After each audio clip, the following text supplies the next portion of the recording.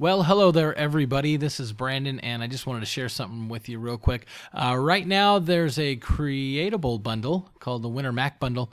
One of the things that's in this bundle is Crossover. Now, I've used Crossover for a number of years. I did a post a long time ago about an app called RAdmin that we used at another company that I worked for. And so basically, Crossover is a Windows emulator. It's like wine, but it's specifically made for the Mac, and it just makes life easy, and I like it. Basically, this product is about $50, but in the Mac bundle right now, you can spend like $9 for that and get Crossover and a number of other applications. So basically what I'm going to do here, I've bought the bundle, I've installed Crossover. Now I'm going to come on over here, and I'm going to create a bottle. Well, actually, I've already created a bottle, and the bottle is a Windows 8 bottle. This is the Crossover interface here. It's a Windows 8 bottle. I'm going to go ahead and come down here, right-click, and install software into this VMware client bottle. Now, it is not supported, so I'm going to select Other Application. I have already installed the .NET Framework 3.5 and 4.0, so you know. Now, basically, I'm going to go ahead and run through this and select an installer. The installer that I'm going to use is that VMware client installer right there. It's going to install it into this Windows 8 bottle that it has called VMware client. As I went through the creation of this bottle, I'll go ahead and click install, and it's going to run through the installation of my vSphere client. All right, we're going to click OK. See, we get the nice VMware vSphere client splash screen. It's going to go ahead and start the install shill wizard. All right, so I'm going to click next. I'm going to accept the terms and click next. Click next again, and finally install.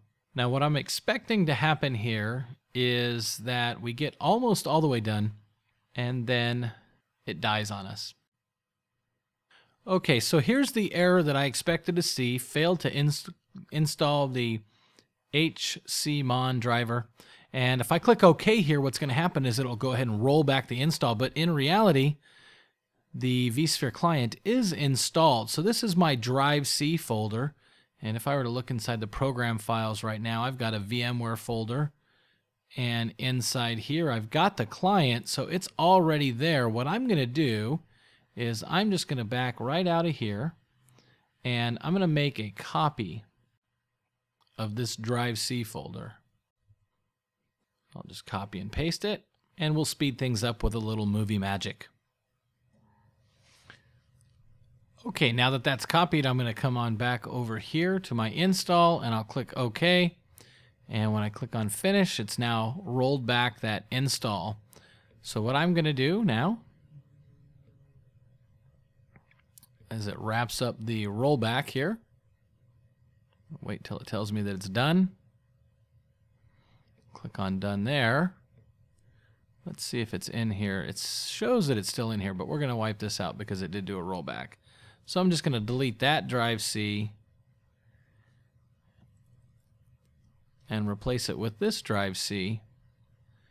And now we can go ahead and run our vSphere client. So to go ahead and run our VMware client, we're going to go ahead and dig down into our Drive C. We're going to go into Program Files. Let's access VMware, Infrastructure, Virtual Infrastructure Client. We're going to go into where the launcher's at, and here's our launcher. We're going to go ahead and open this with Crossover. And here's our vSphere client running in Crossover. I'm going to go ahead and put in 192.168.1.161.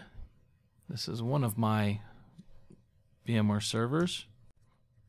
Okay, let's click Login. Make sure that we can connect.